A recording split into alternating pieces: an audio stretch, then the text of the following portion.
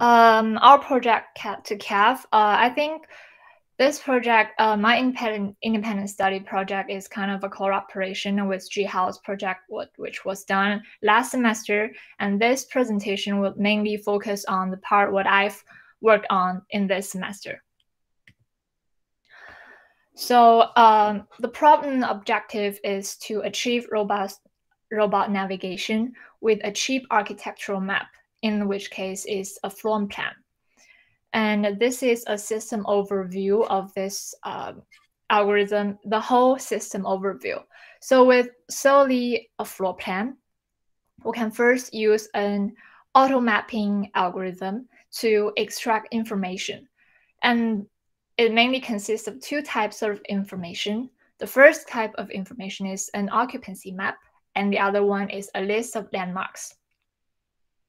Apart from them, we also have a sensor system consisting of laser scans, odometry, and RGB camera. And the computing system consists of mainly three modules. The first module is the planning and control module, which was mainly the work from Jihao. And the localization module is the focus of my independent study project. And the other one is the landmark module, which was also developed by me. And the whole system output should be an action that comes out from the planning and control module and the post estimate from the localization.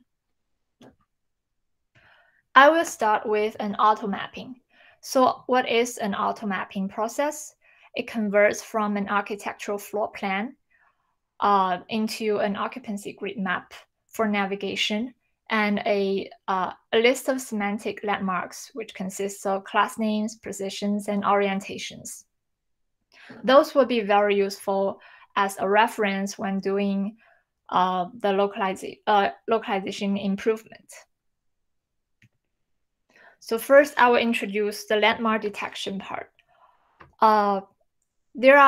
When robot is doing navigation, there are many landmarks it can detect, and those landmarks will be very beneficial for the localization module as well as map update. And the process is as follows.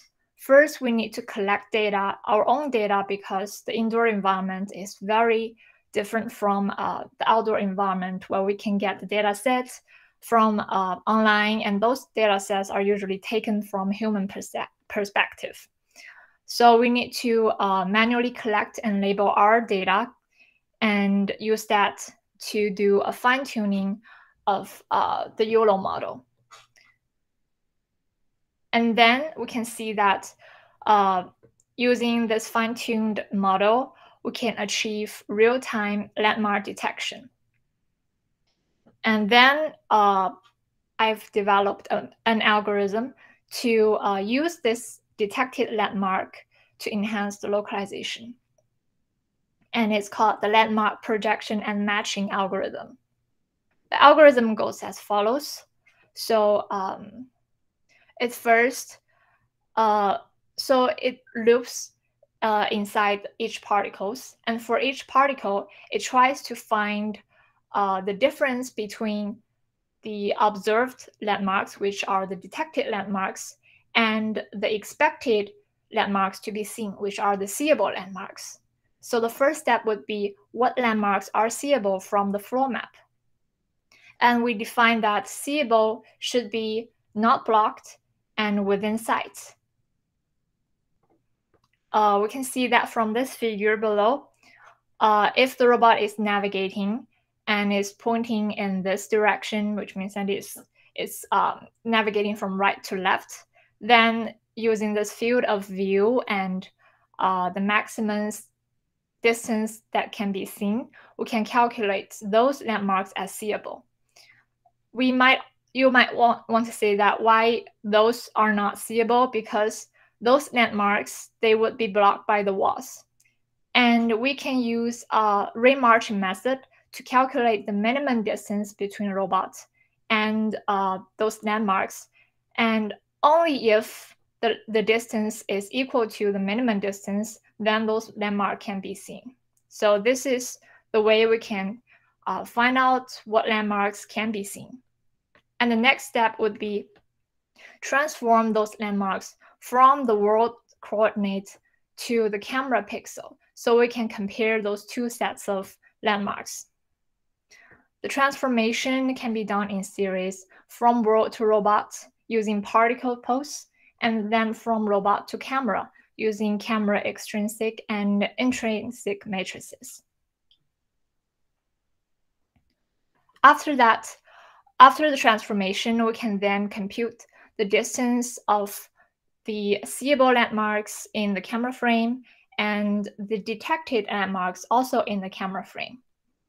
Since we don't know the relationship of those two, it might be that we've seen less landmarks than expected, or it could be that we see more landmarks than expected. So I propose to use KNN, K-nearest neighbor algorithm, to compute the distance between the expected and the actual seen landmarks. I didn't list it here, but we actually use an average distance instead of a total distance because the number could vary. And then after computing the distance, we can update the weights of each particle in reverse of the distance. So using this algorithm, we can see that if we don't use landmark detection, then the localization is somewhat correct, but not robust in the narrow hallway, because you can see that particle distribution kind of flatten out. So it kind of struggles in the hallway. However, with landmark detection, we can do the particle distribution correction, and the first correction happened here. And there is actually a second correction happened around here, but I didn't show. So we can see that with landmark detection, enhanced localization, the localization performance can be improved, especially at places like the hallway where the features are very, very not obvious. So I can conclude with a demo that kind of shows the whole system input is the floor plan, and we worked out a planned route, which is in the blue line here, and also we can perform localization, which are the particles here, and estimated poses are the red arrow.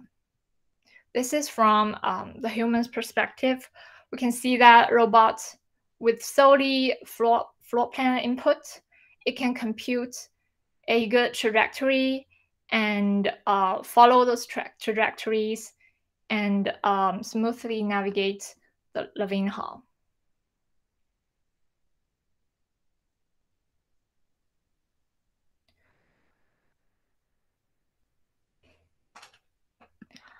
So the conclusion of this whole project is that we've developed a whole pipeline process to have robot autonomously navigate an indoor environment with solely floor plans as input. Yep, I guess that's it.